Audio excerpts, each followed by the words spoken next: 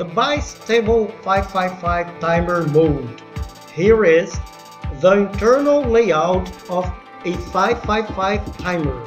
The difference of the mono and Bistable appears at the first sight. There are no components on the right side of the chip.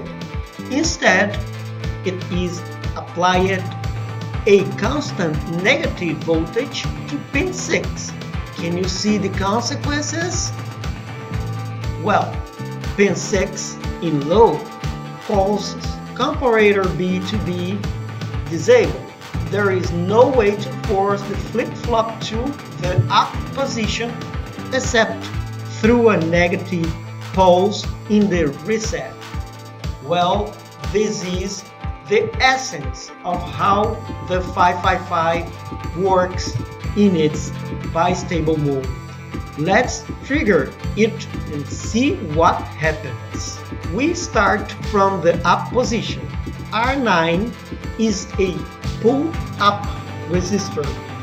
This keeps the comparator A inert. The output will stay negative indefinitely, as it usually does, until you trigger the timer by dropping the voltage to pin 2. As soon as the voltage pulse is generated, it runs the chip internally, which sends a pulse to the flip-flop, forcing it to the down position, and flips the timer back to generating its positive output. Note that a brief negative pulse is enough. The setup is stable. Remember? How to reverse the situation if comparator B is disabled? The answer is a negative pulse to pin 4. Turns the output negative. Let us see. Realize that internally the resistors are charging normally, but we are in a peculiar state. The poles of pins 5 and 7 are innocuous. Let's run the reset button.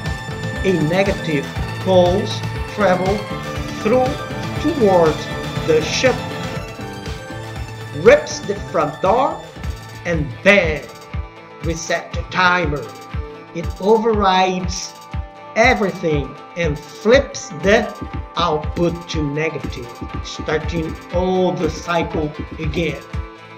That's a bistable 555 timer mode.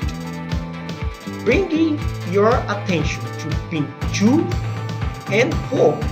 You are watching Jungletronics channel. This is your host, J3. Thank you